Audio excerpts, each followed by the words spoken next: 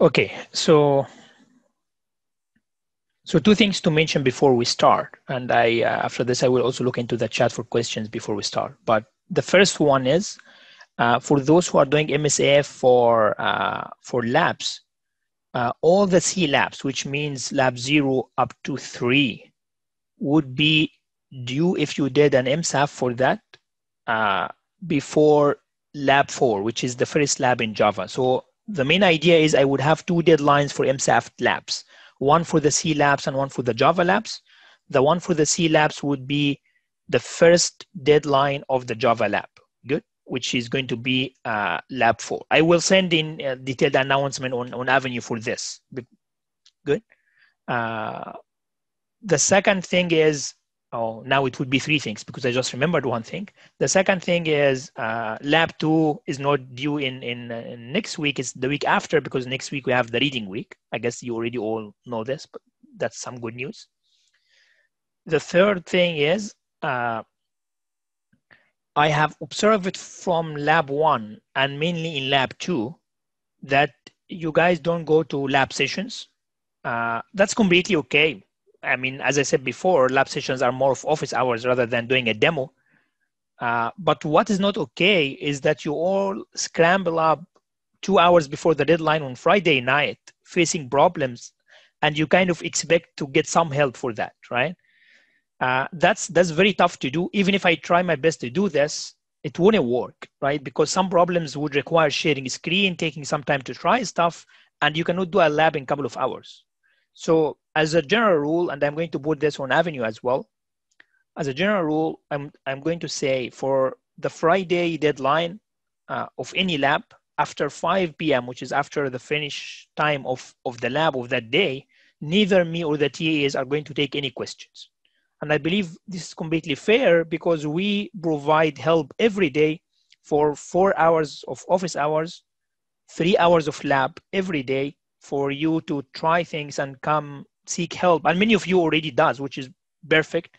But for those who are leaving the lab for the last minute, you should also expect you wouldn't get the help that you need, right? This is something that I wanted to make very clear to make sure in subsequent labs, I avoid such problems. If you have any questions, let me know. I'm going to post also what I mentioned now on Avenue, and hopefully that's clear. From the chat, no questions, so I can start immediately. Okay, so last time we stopped at discussing pointers and strings, and we said generally don't use a pointer to define or declare an array. You can do this only for strings, but it's going to be read only, so it's again problematic. You cannot change. So the general rule that we take out of that is don't use pointers to declare arrays. What you can do is define or declare the array independently and then use a pointer to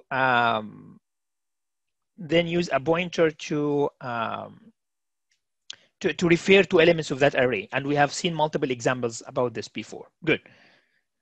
So now, given that we have 2 lectures in pointers, we will build even like in a more complex way. So we will start by defining dynamic memory allocation and how to use pointers to allocate memory on the fly rather than doing the fixed array stuff, right? Remember, when we started arrays, we said you have to specify your array size completely at the beginning statically, right? But what if you have data that you don't know how much it is? For example, you are reading something from a user, it's inserting certain number of students, but you don't know how many students, or you want to make it generic. Then you cannot use a fixed size array unless you define a very large array that some of it can be underutilized.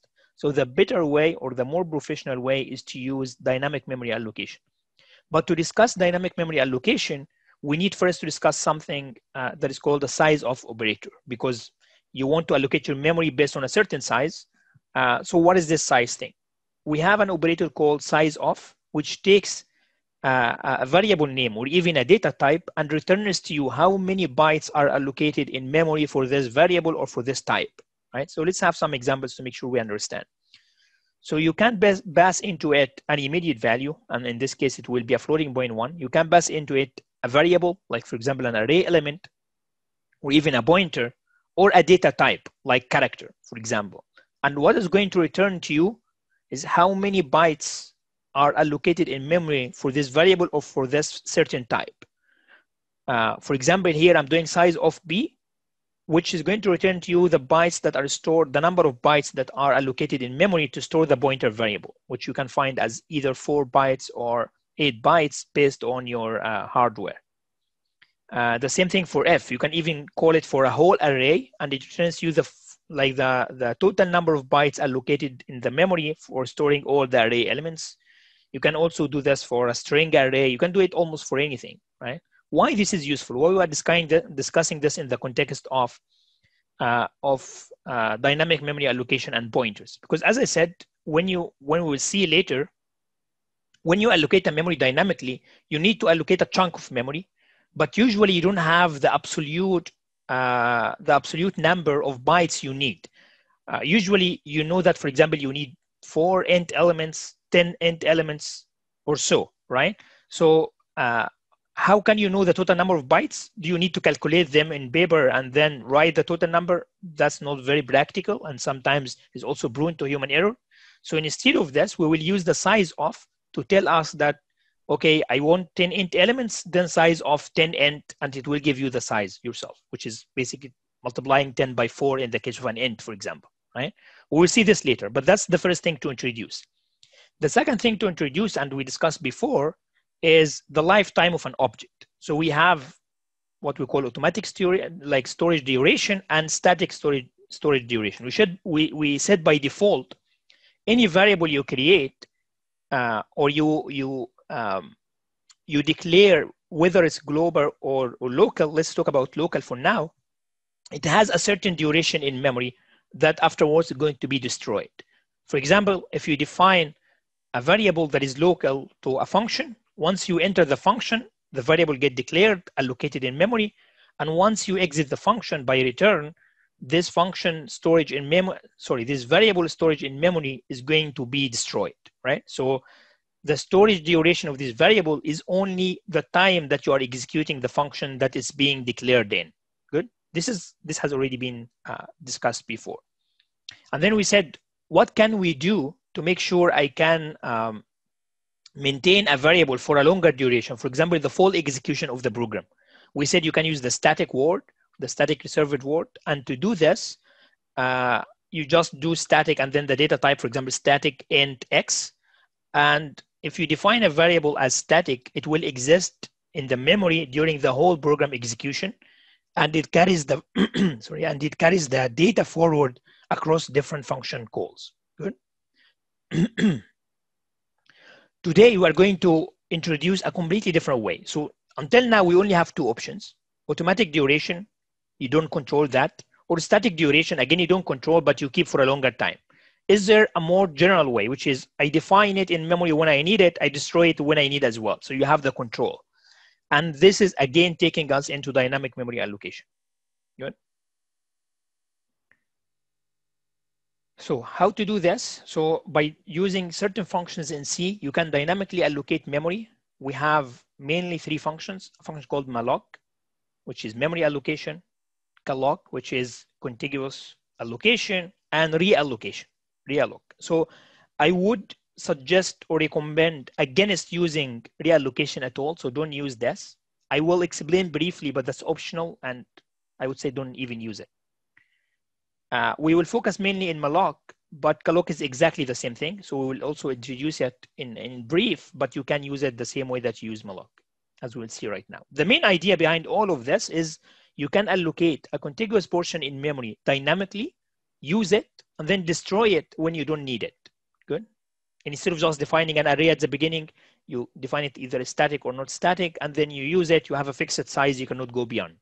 Good. To be able to use malloc or calloc or dynamic memory allocation in general, you need to include the standard C library header file, standard lib.h. Good. So one last thing. So far we introduced two things that are kind of needed for dynamic memory allocation. The first one is the size of. The second one is the storage duration in memory for any variable. The third one would be the void pointer, right? So far we know pointers. we know that pointers are pointing to a certain type, but we never had, and I was expecting this question, but we didn't get, in fact. So I was surprised that I didn't get this question, because we said a pointer can point to any type, but what about void? What if it's not pointing to a certain type? Because we have been using voids in function returns, for example. So you can define a pointer of type void like this. The good thing about this pointer of type void is it's kind of generic. You can use it later to point to anything because you didn't specify it from the beginning. Remember, the problem is if you define your pointer as int, you cannot use it to point, and we said this in the first lecture of pointers. Let's call this pointer, and this is x. You cannot make pointer point to x, right? That's wrong. Why? Because it's a different type. Once you specify the pointer type, you cannot make it point into a different type. Good? Unless the exception here, if you define this as void, it can point to anything. So if you don't know the type of data initially, then it's better to use void pointer. Good? The problem here is you cannot dereference the pointer of type void because theoretically it doesn't have any data type that is pointing to. So you cannot do dereferencing for this. What you can do instead is define another pointer of the correct type. We will see in more detail some examples, and then assign the void to the certain type pointer that you use. When a void pointer points to an int, does it data type change? It remains, no, that's a good question, Salah. So it remains a void pointer, but it's pointing to an int, for example, or in our example here, it's pointing to a double, but you cannot dereference it, right? So what you can do later is define an int pointer and assign it the void pointer that you defined, right? We will see this later in detailed examples, but this was the third thing that we needed for dynamic memory allocation. The question might be is, why do I need this for dynamic memory allocation? Because once you allocate memory in your, or certain memory in your memory hardware, or certain storage in your hardware, you need to know what address did you define. I mean, assume that this is your total memory. You allocated a certain portion here using malloc, for example, but how to access it if you don't have an address to this type, right? So malloc is going to return to you an address of the first byte of the memory you allocated, and this address is generally in the form of a void pointer, right? This is why we needed to introduce void pointer. Why is void pointer? Because you don't know what is the type of the data that you are going to store in this memory. This memory is just allocated, but it doesn't have a certain type. So it's better to make it void first and then define the type as you go. Good? Okay, so these are the three things we needed to introduce. Now, given that we know all these three, let's see how we use malloc, for example, or calloc for that. So malloc is just a very normal function that it takes some inputs and it returns you an output, right? The output that it returns, we already mentioned, which is an address to the first element. So it returns a pointer that is pointing to the first byte of the allocated memory. So we are done with the return type. What about the input that it takes? It just takes a number of bytes you need to allocate in the memory. So generally a number of bytes. The thing to know is once you call malloc, it has two possibilities. Either it succeeds or fails. Succeeds means it allocates the memory you are asking for. Fails means, for example, you don't have enough space in memory to allocate this chunk. Assume, for example, you want to allocate 1 gigabyte of memory, but you have a total RAM of, I don't know, like 2 gigabytes, and you are already using 1.5 of them. So you don't have enough space. In this case, the malloc will fail, right? What would happen if malloc fails? The void pointer would be a null. So it will return a null pointer if the request cannot be satisfied. So if it fails, it returns a null pointer. If it doesn't fail, it will return a pointer to the first address, as we said. The last thing to know about malloc is that the data that you, or the locations that you initialize or declare in, not initialize, that's the bad word, but the locations that you allocate in memory are not initialized at all, right? So they just contain garbage, right? This is aligning with what we said before, is defining a variable in C. It just gets whatever garbage is there. It's not initialized by default. So once you allocate a memory using malloc, you need to initialize it yourself, as we will see now. Good? Is there any question here? Arjun. Do our null pointers treated as Boolean false? That's an excellent question, Arjun. You would need to use it as an indication.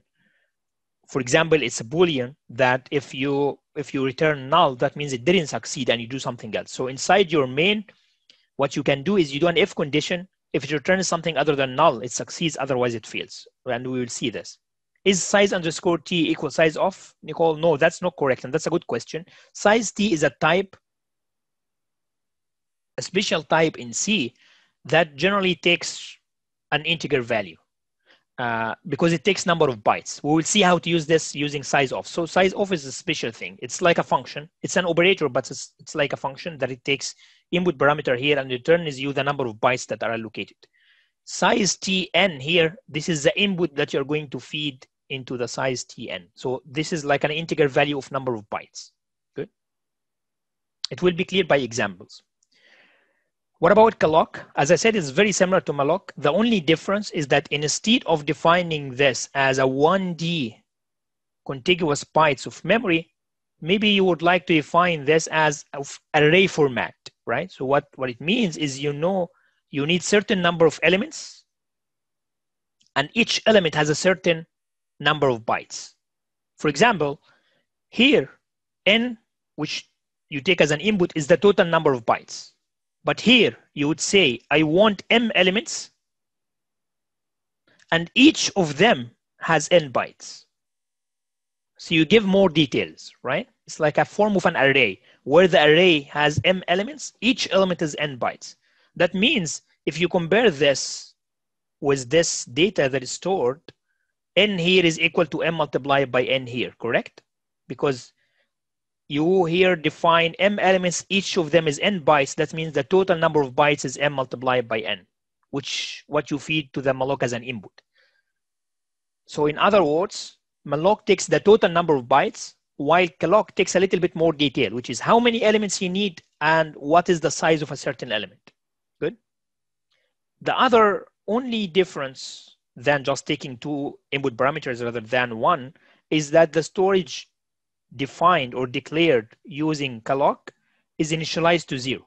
So here in malloc, it's not initialized at all, but in calloc, you initialize all the data to 0, as if you are defining an array, right?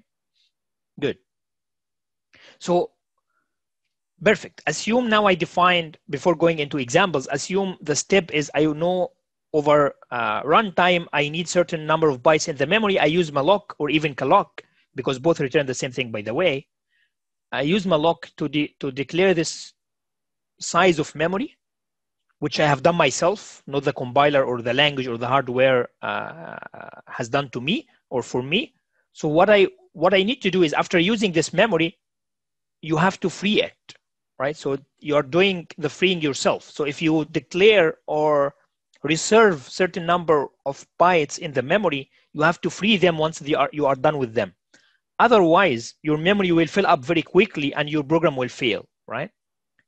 In other languages like Java, you don't need to care about all of this, right? You don't allocate memory and you don't free it, because all the memory operations are done in the background through what is called garbage collection in Python or in Java. But in C, again, you have a low-level control. You can dynamically allocate your memory yourself. You have a control of how many bytes you really need. But after you use them, you have to pay the cost of responsibility and then free this memory yourself. Good. So these are the main two steps you have to do when you declare a memory dynamically in your program. Good. Okay. Reallocate. It's a bit of a theme. Maybe instead of not confuse you, I will leave this for now, give you some examples, because I have been talking for so long, and then we will come back to reallocate if we got the time. So let's say now I want to define an array that is a variable length array. Good.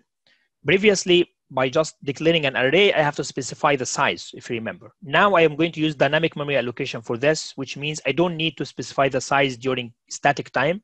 I can even ask the user to input the size, right? So what I'm doing in this example, I'm asking the user to input the size of the array through a scanf, which is done dynamically during runtime. This is what is meant by dynamic, by the way. Dynamic means during runtime, you don't know beforehand how many bytes you would need. And then based on this, for example, if the user is inputting something less than 0, that means less than number of bytes. This is just a guard against if you enter a negative number, but that's just a check. Once you get the N from the user, now you use malloc. That's the most important thing that I would like to look for, right? So what I want to do is I want to create an array of a specified size during runtime, but this array should be of type float. Good. So all the elements would be floating point, float. And I'm asking the user to input the number of elements. Once the user gives me N, how to calculate how many bytes I would need in memory? Simply, what can I do? Take the N and multiply this by the size of a single float variable, which I can get using the size of operator that we discussed before, right? So using size of float, it returns you something like, I don't know, 8 bytes or 4 bytes. And then you multiply this by the number of elements. It gives you the total number of bytes you need in your memory.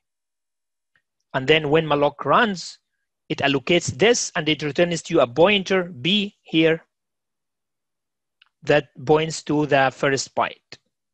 Good. One thing we said is that malloc is returning a void pointer, right? So here, this is returning to me a void pointer. But now I'm taking this into B, which is a float pointer, right? This is like casting, if you remember, right? Why this works? Because you can cast a void pointer to any type of pointers. Given now that we know when writing the program that we are expecting a floating point or float type variables, that means I need a float pointer, and this is how I define B as float. And then taking malloc into this float is accepted because malloc is returning void, and void can be casted to any type of pointer. Good. Is that clear? If I do this in a two-step to further clarify the point, I would define here another pointer of type void. I call it void pointer. And then I would take this as pointer here. And then later I can say B equal point. B equal pointer. That's also accepted. This is just what we had before, was doing all these steps in one step. Let me take questions now.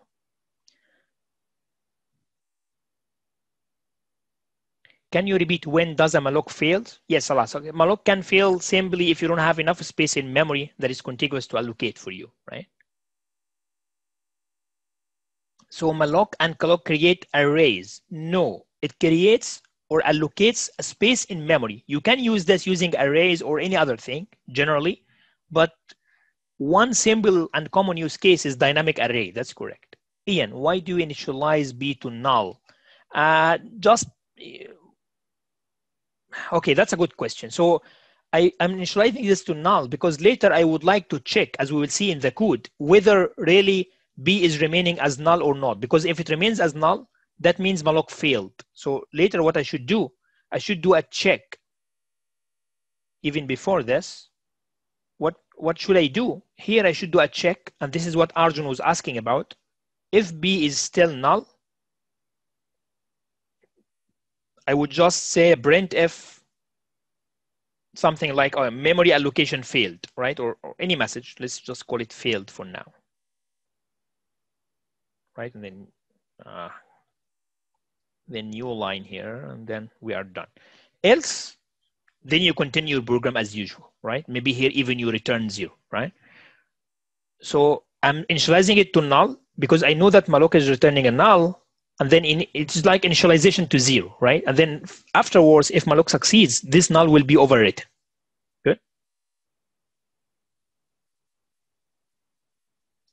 So let me see remaining questions.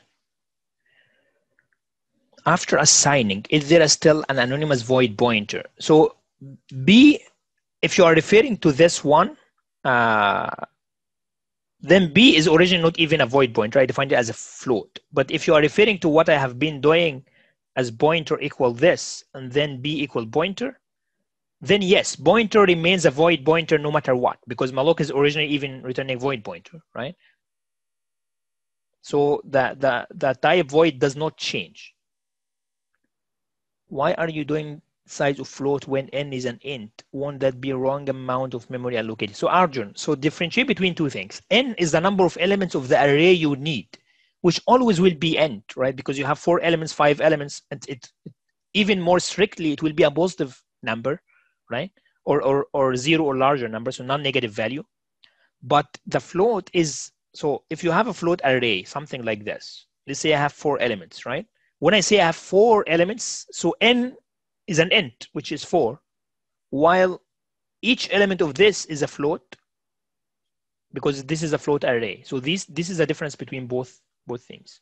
Nicole, B is the address of the first byte of n. That's correct. That's correct.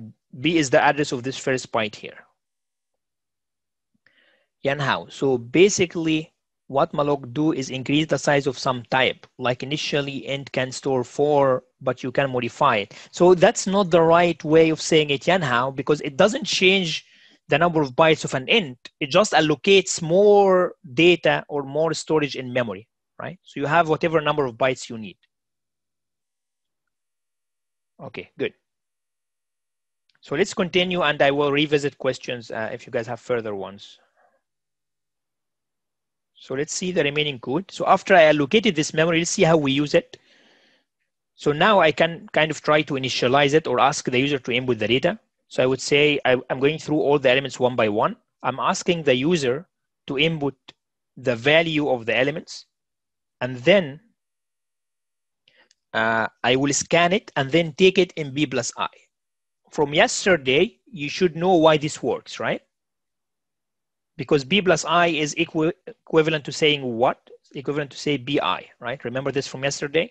So now I'm taking every element which is float and put it in a certain array entry, and then by increasing I, I'm moving from B0, B1, B2, B3, B4, right? Good. And then after taking all the initial values, maybe I'll try to print them to make sure that the data is inputted correctly. And then this is just like a logging or debugging scheme. And here, I want to print the value and the index. So the index is an int. This is why I'm saying B of I equal this. And then the value is the dereferencing of the pointer B plus I, right? In other words, I can do this as BI, or I can do this as, oh, now I don't have the array name. So these are the only ways of doing it, right? And here I'm printing it as a float. Good. Is there any question? Sarah, if you were to use calloc, how would you differ? I guess I have an example for calloc and I will come into it. Salah, what does this program do in summary? So Salah, what it does, it asks the user to input a certain number, which you take as your number of elements in array. You dynamically allocate this number of elements of the array in the memory, and then you ask the user to input their values one by one, and then you print it back. Okay. Why would you want to dynamically create an array? What is the benefit? That's a very fundamental question, Hassan. So why I would like to do this? Because, for example, here I'm asking the user to input the number of elements. Like, let's take a use case. For example, assume you have a class that can have, like, from year to year can have different number of students. 1 year is 200, another year 250, 210, whatever, right? So this is a changing number.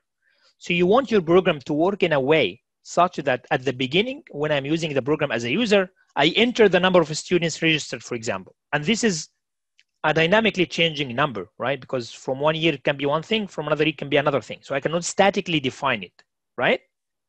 Then for this use case, you can never use arrays, right? Why? Because arrays must have a static size, right? Like, for example, you can say my array maximum size is 300, right? You can tell me that, okay, maybe I would just look for the maximum capacity and then choose this. I'm telling you, what if you have 1,000 students in 1 year, but 10 in another year, right? So that now if you define your static array as 1,000, when you have the use case of 10, you are wasting 90% of your memory allocated to the array with no use, right? That's a waste of memory. So statically defining the array is either going beyond the boundary, so you are going to exceed it, or you will underutilize it because you defined it in a conservative way. Good. All these problems don't exist if you define your array dynamically, because you know the number on runtime. So you say, I want 10 elements. You just allocate 10 elements. You want 20, then you allocate 20, right?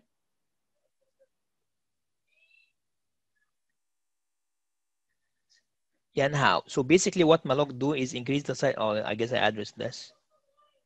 Sarah, Ian, what is mark? So if you use malloc for 8 bytes, for example, could you store a mixture of types like one int and one for char? Perfect. That's an excellent question, Mark, although it's a kind of an advanced one. Yes, you can, because malloc does not enforce you of a certain type. It just gives you this storage in memory. It's like giving you, I would say, a one-bedroom apartment. Whoever stays there, there is no constraint. So it gives you the space, and it doesn't constrain the types that you can store these the types of the variables you store in this storage. But that said, this is a good mechanism or a good or professional way of doing things?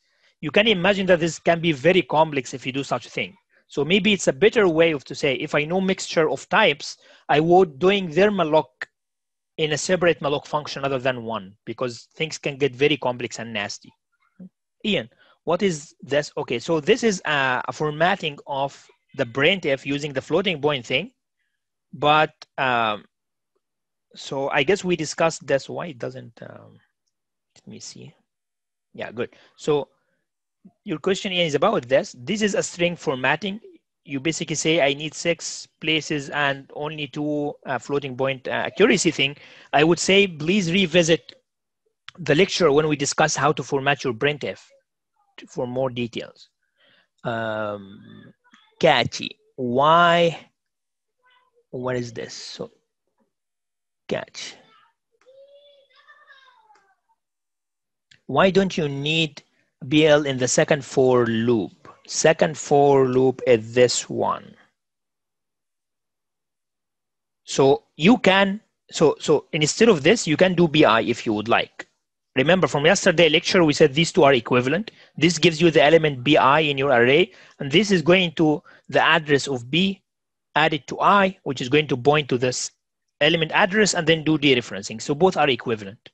Yesterday, we discussed 4 different ways of doing this thing.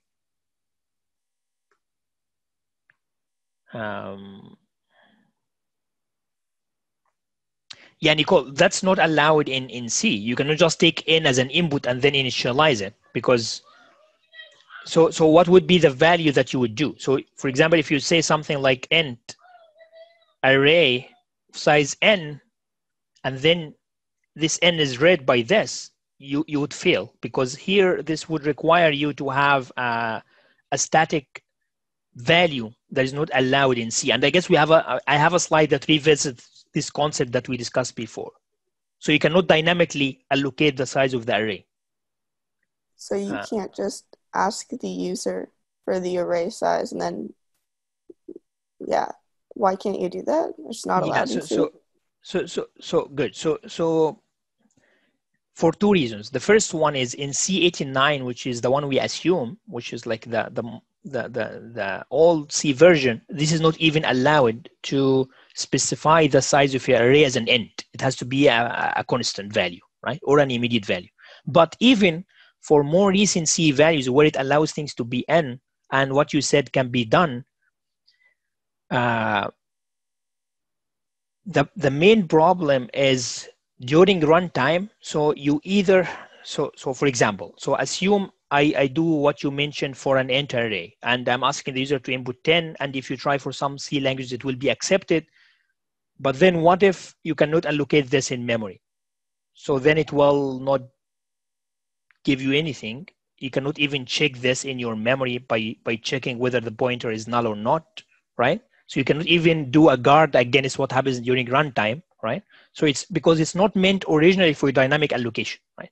Although more recent C versions allow it for specifying a variable as an array size, it doesn't give you the full capability of dynamic memory allocation, right? You don't have the control because it doesn't give you a pointer to the first address that returns a null if it doesn't succeed, and if it succeeds, it gives you the address, right? It's not malloc.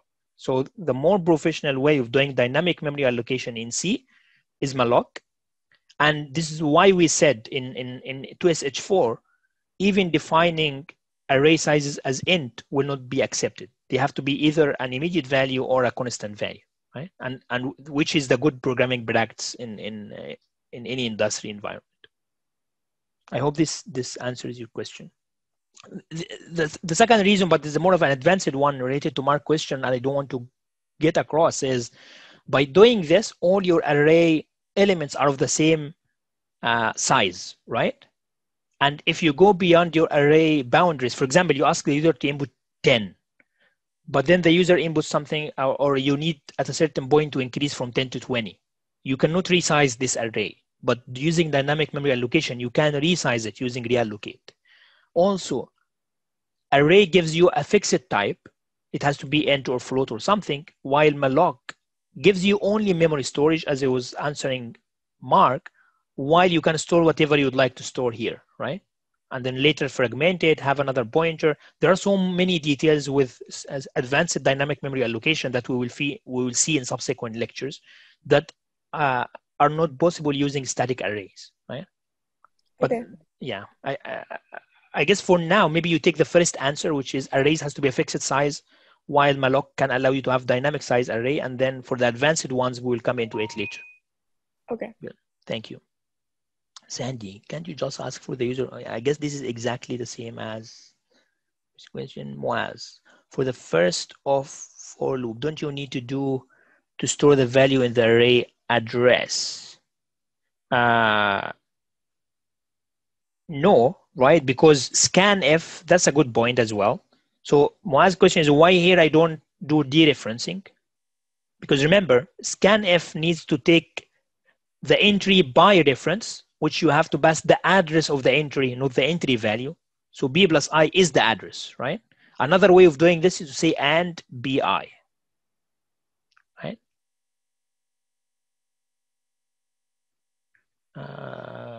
Yanhao, after you call malloc for the void pointer it return, does it destroy itself after you assign it to another pointer? B plus I itself is an address, I think. Okay, that's an excellent question, Yanhao.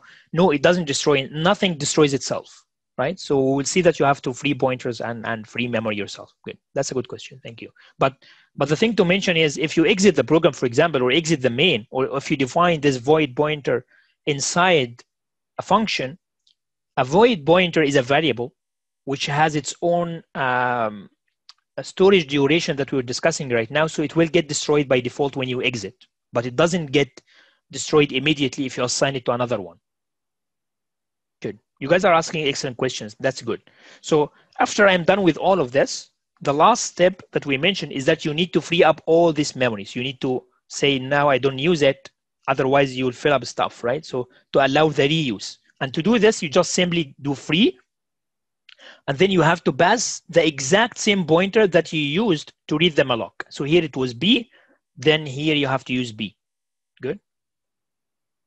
And this is how you use free. So what does free do again? Simply just destroy this memory and just deallocate it, right? You don't have access to it anymore. Okay. Is that good? Perfect. So let's have another example, because we still have 10 minutes. That's perfect. We can go through the example. So in this example, I want to write a function that adds n-dimensional, like two n-dimensional vectors. So I would have two vectors. Each of them has n elements. And then I want to add these. And each vector is like an n-size array. The array names correspond to the vectors to be added are passed to the function as arguments. So I take the vectors as argument. Remember, this is the first question in lab 2, right? You're just taking two vectors as an input, you add them, and then you return a third vector. Where to store the sum vector? Another thing. So we have multiple options. Create an array to store the sum of the vectors in the caller and pass it in the name to the function. This is lab 2, question 1. We do exactly this. We define a third array, which we pass as an input parameter, such that we add the values into the two inputs and then put this result value in the sum array. An alternative is to create an array to store the sum in the function itself. But we said if you define an array inside the function, you will not be able to return because functions don't return arrays, right? Yes, this was before knowing pointers. Now, knowing that an array can have a pointer to the first element, I can just simply return a pointer to the first element of the array to the caller, and hence the caller can use it, right? So this is an advanced way. If you are asked in an interview, for example, this is an advanced way of returning an array from a function. The first one we have been using a lot, which is passing this array as an input parameter. The second one is tricky and is using pointers because you say, okay, I'm defining an array inside the called function. I cannot return it, but I can simply return a pointer, which can point to the first element of that array. Good. So let's see here. So I have my main, I initialized my vectors, and then now I'm adding, this is the add function that I would like to write. I'm adding these two vectors, I'm passing the size as well. Good. And now I'm returning a pointer to the result. And then here we just do something like printing it, for example, and then at the end, I'm saying what are the results that I had. Good. So let's see how I would do the add, right? Simply, I would take the two vectors as an input. So vector 1 will be passed here. Vector 2 will be passed here. This is the size, which is 4 in this example. Inside the function, I'm defining a sum array. And then at the end, I want to return the pointer. Here, it returns a pointer of type int. I'm returning a pointer to the first element. Good. We have a problem here. What is the problem?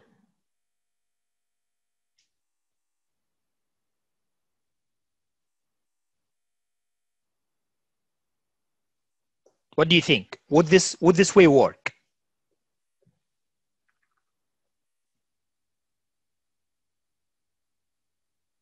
Need to implement add. I mean, yeah, adding, that's the same, but I would say, let's say we just added a single line of adding. Would this work? Wouldn't sum get destroyed? Exactly, and how? That's the problem. If I do this, int sum here is a local variable array, right? Which means it gets defined once you enter the function, and it gets destroyed once you return. So even if you return the pointer to the first address, the memory itself is destroyed once you exit, right? So you need to do something different, right? Or modify it a little bit. Do you have suggestions what we can do?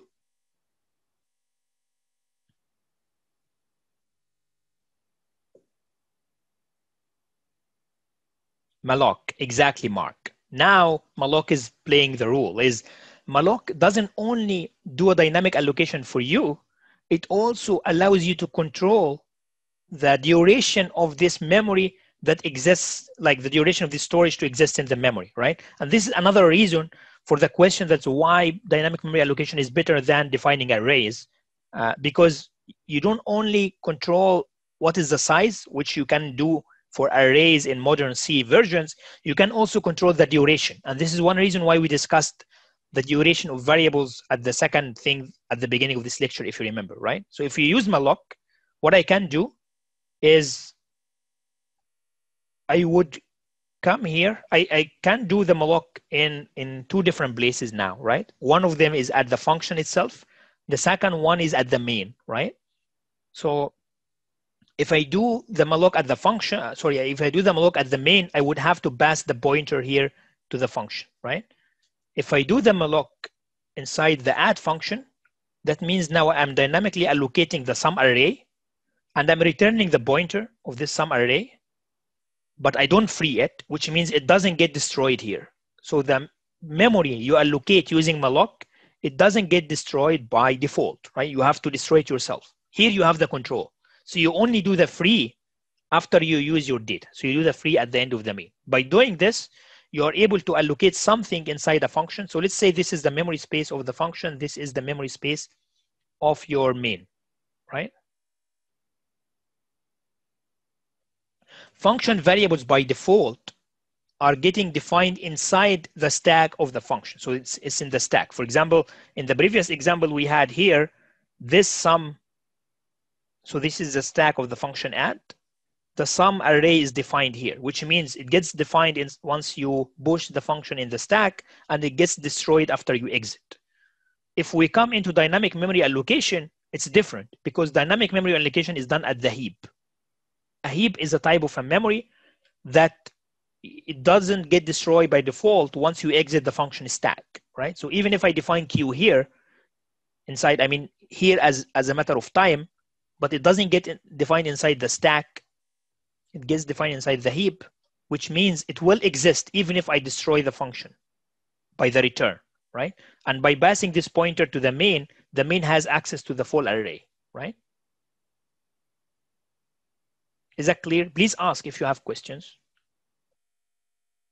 This type of heap stack memory duration, you wouldn't be able to get from kind of programming easily, at least from programming forums, or it's not something that's very clear for many programmers if they take programming as a hobby. So it's more of an engineering concept that you need to understand. So if you have questions about it, ask about it, because this is what differentiates a good programmer from or an engineer from a different person. Go to lab 2, question 7. Can we use function from question 6? Oh, that's a lab question. Let's leave this for now, Aaron. Karina. So B and Q are two separate pointers. B and Q. Oh, yeah, exactly. B and Q are two separate pointers. One of them, they will be referring to the same thing, by the way. So for example here, okay, so let's visualize this. Inside the add, I defined this allocation thing. Let's say this is the memory, right? That I defined. This is your total memory. Here, Q is pointing here. And I'm returning Q in this line. And here, this is B. B is inside the main stack because it's a variable inside the B, and also Q here. I'm returning from the function stack.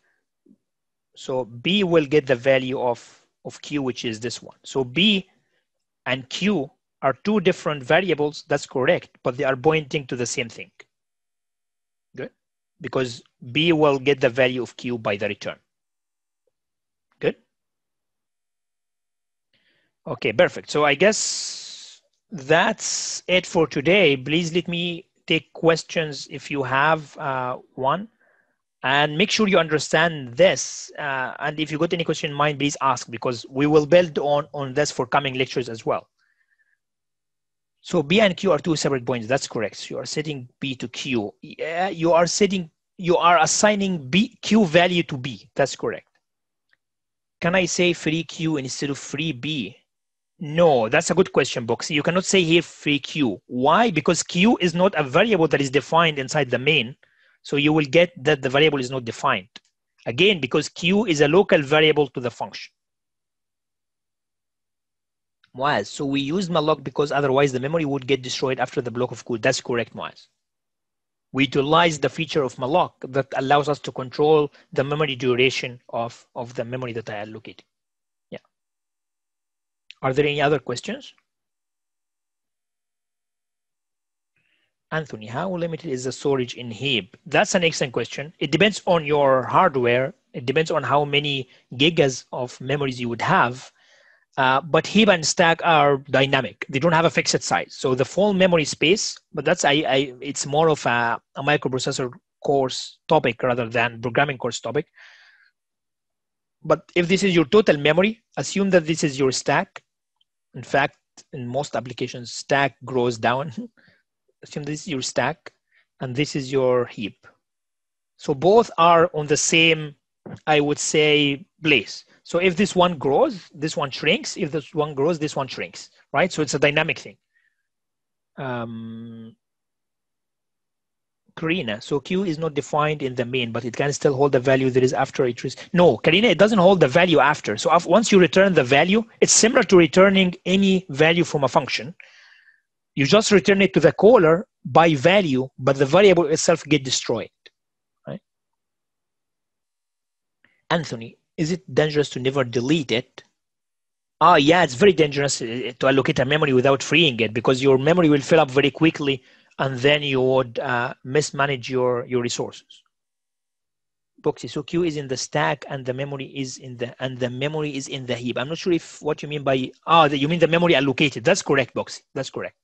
Q is in the stack of the function, while the memory dynamically allocated, or the array that is dynamically allocated, is in the heap. That's correct. Vector. So if we use an array, the memory gets wiped after the function call in the main. Exactly, vector. That's the reason why we use dynamic memory allocation. So if we didn't use malloc, would the main function tell us there is no value? I'm not sure if what you mean, Muaz, but I guess you are referring to the previous example of doing the array. So yes, there would be either a garbage value there, anything, or it will tell you that this is not this is a pointer. There is no pointing to a valid value. That's correct. So Karina, yeah. So okay, let me clarify this point, because that's an important point. What you need to free is the memory that you dynamically allocated, right? Let me go back to the example. What you need to free is the memory that you dynamically allocated, which is this one that you used to get malloc, right? But the variable itself, Q, you already defined it. So this is as if it's a very normal variable. It happens to be a pointer. It happens to be a pointer that is pointing to a dynamically allocated memory. But at the end of the day, it's still a local variable to the function. So you don't have to free it. It gets destroyed at the end of the function by default, right? What doesn't get destroyed is the dynamically allocated memory space itself. I hope that's clear now.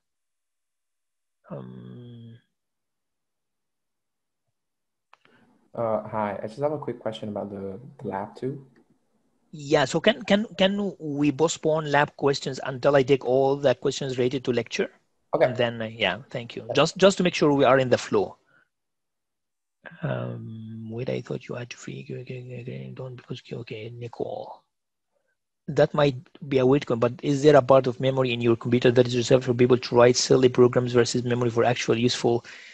Okay, that's in fact not a silly question, Nicole. It's a very important question that is also discussed in microprocessor courses, where we're talking about virtual memory. So usually you don't have very direct access to the physical memory itself. Every program, whether you write yourself or even run like PowerPoint, Chrome, anything, has its own view of memory, which is virtual, and it doesn't have access to other programs' memory, right?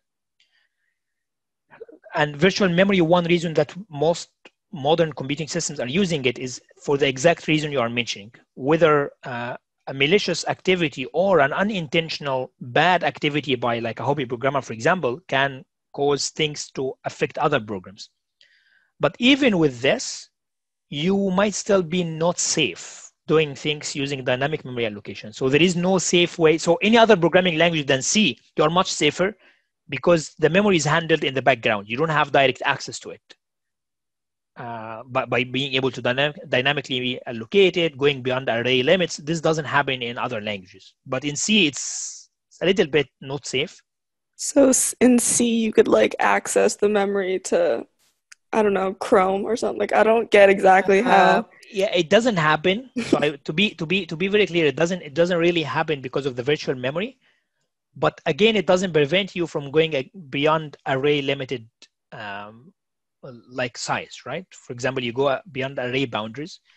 This might not affect other programs like Chrome, but it will affect the way your program is working. So, okay, maybe I would a little bit visualize this. You will all better understand this concept when you talk about virtual memory in an architecture or an organization course. But very easily, let's say this is your virtual memory, and this is your physical memory. Your physical memory is your DRAM. As you have a 4 gigabytes of memory, this is the actual memory you would have. All operating systems deploy what is called as virtual memory, which is something that exists in your disk, in your hard disk, not in your memory, as if each program sees that it has its own version of memory, which is unlimited, right? And is divided into pages.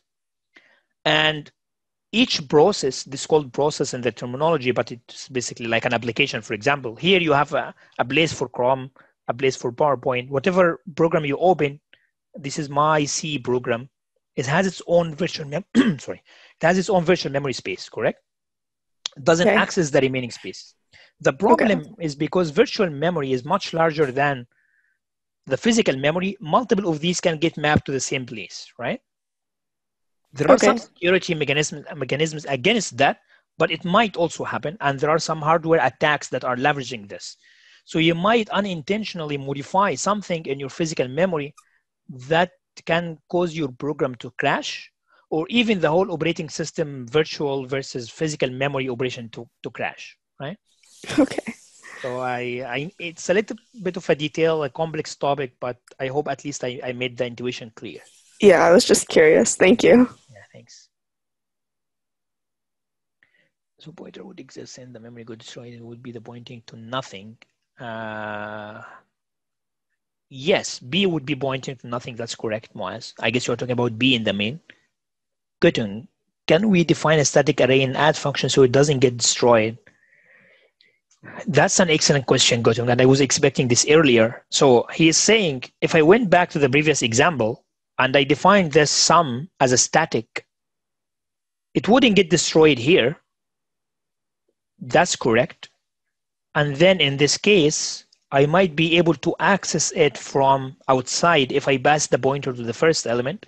This is in fact a valid solution, but it has its own limitations, which is each time you call this function, sum will hold the old value of, so assume for example, you want to add these two vectors. Afterwards, you define other two vectors and you recall add again. Sum doesn't get 0, sum holds the original value. And now you carry forward the value. So it shouldn't be a good solution. Although it's like from the syntax point of view, it's correct. Arjun, so in that example, we can just treat pointer q as an array like it has the same pointer. Yes, Arjun, from yesterday's lecture, you can deal with pointers that are pointing to arrays as if it's exactly an array that you can access using the index. What we called yesterday is called a pointer index notation. I'm talking about on the next slide in your presentation with the correct add example, where you use that cube. So you can treat that literally as if it's just an array. Yes, if you so it depends on what you mean exactly by treating it as if it's an array. Because if you mean I can access the elements by like the array notation, that's correct. Yeah, it's a little bit different than array because of the reasons we discussed. For example, you still need to destroy your memory because it's dynamically allocated. But I guess you meant this, which is access these elements as if it's an array indexed memory, yeah, like correct? access and modify the indexes of the array and exactly. be able to search it. Can you do other array operations that are in C on it? Yeah. Let's see the example we discussed here. We had exactly that, right? We asked the user to input certain elements, and then we went through these elements one by one. We did a malloc, and then we dealt with B as if it's an exactly array. We updated its values by a scanf. As I said here, you can just do and BI and it would work. And now we printed them. So any operation you can do on an array, you can also do in the pointer that is pointing to an array. That's correct. Okay, thank you. Thanks. Okay, let me see remaining questions.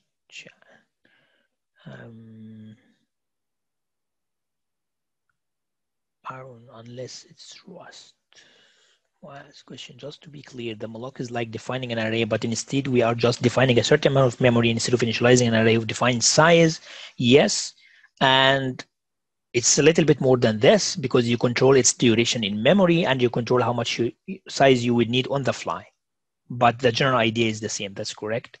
The other thing is you don't have to use this memory as an array. You can use it as anything, as different variables, for example, right? Although it's not the common case, but you have the full control of what you want to do with this memory. I guess Mark asked the question like half an hour ago about, can I assign different variable types into this allocated memory? And theoretically, yes, you can. Katie, you would still have to implement a way to add after the malloc, right? The malloc is just, yeah. I mean, we didn't add here, but because the add is just simple. So what you would write instead of this add vector thing, you just say, let me see here. You would do something like this. You would do a for loop, and then in the for loop, you would do v1i plus v2i, and you take the value in qi. Something like this inside the for loop. So yes, you still have to implement that. Okay, If there is no other question, okay, anyhow, there's a question. What happens if you do this? You define a pointer of int, and then you allocate. Yeah, that's a good question. And how? That's also valid. Remember, size of only returns you an integer number. The only thing that double does for you here is just allocating a bigger size of number of bytes, right? Again, malloc does not dictate the type of the data that you can store in the allocated memory. Even if you use size of double or size of character, it only controls the number of bytes in total. For example, assume double variable takes 8 bytes, while n takes 4. If you do malloc n multiplied by size of int, then it will be 4n bytes. If you do what you write right now, it would be 8n bytes. At the end, just a matter of bytes. There is no type double here at all, right? Well, so if I wanted to, I could allocate memory for a constant variable, for example. A memory for a constant variable. I'm not sure if I get this, Muaz, but you can allocate a memory, which is a space, and you can put in this space whatever you would like in general. That's correct.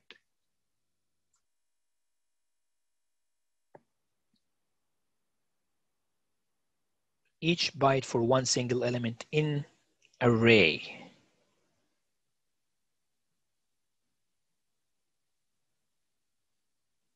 Oh, I'm not sure I get this question how.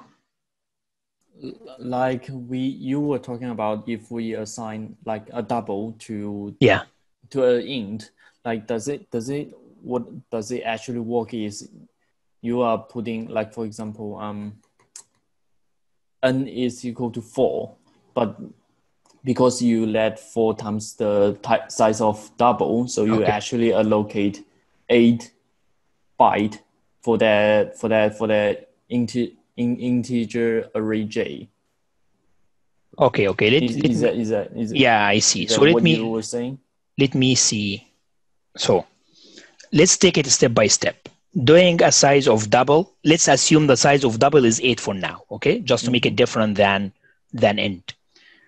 And then you give an example that n is 4, right? So let's say 4 multiplied by 8. This gives you 32 bytes, right? What malloc is saying is I have a total of 32 bytes allocated to you, and I'm returning a void pointer to you that is pointing to the first byte.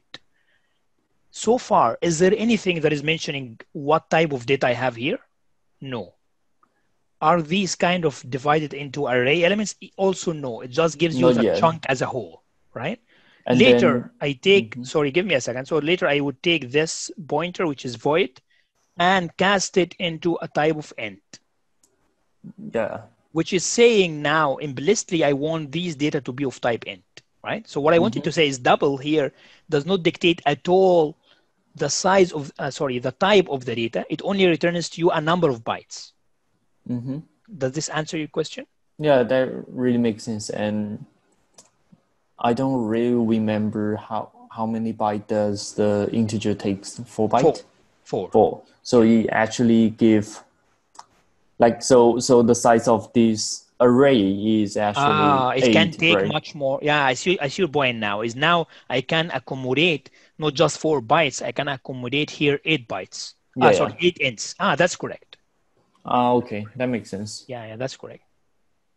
Sorry, you had 32 bytes. Yeah, that's correct. So you can even say I can accommodate 4 ints, which take 16 bytes, and 2 doubles, which take 8 each, right? Again, nothing is dictating what type of data you would have inside the dynamically allocated memory, right? I see, thank you. Yeah, thanks. Okay, perfect. So I guess by this, I would see you all guys on Friday for the tutorial. Arjun, how could calloc look for the add function? Are malloc n sizes and calloc equal? Calloc would only, okay, so I guess someone asked about this and I said I will comment on example. I guess we have this in the coming lecture, but quickly, let's do it. If I'm going to use calloc, it would be like this, calloc. And then now I pass in as a single parameter, and the second parameter would be size of int. This is the only difference that calloc would give you as a calling thing. So they're basically interchangeable then, like there's It's just whatever. Yeah. It's like for and while. It's just different way of doing things. The only change is that calloc is initializing the whole thing for you by 0, right? But malloc doesn't do any initialization. Oh, so it fills all those spaces with zeros. With zeros, that's correct. Oh, okay. So if you have something where you need to take the sum of it and you don't want it to accidentally have values that you don't want, then using calloc might be a better idea because then you don't have to manually assign the zeros. That's correct. That's okay. That's completely correct. All right, thank you. So malloc isn't a defined type, but since we set it equal to b, which was of type int, malloc would hold int values as well then. Yeah, malloc is just a function that returns to you a pointer. I guess you are referring to the data that is, or not the data, the allocations in the memory that's getting allocated. Yes, it doesn't dictate any type for you, but you dictate the type by the type of the pointer you define. That's correct, Moaz.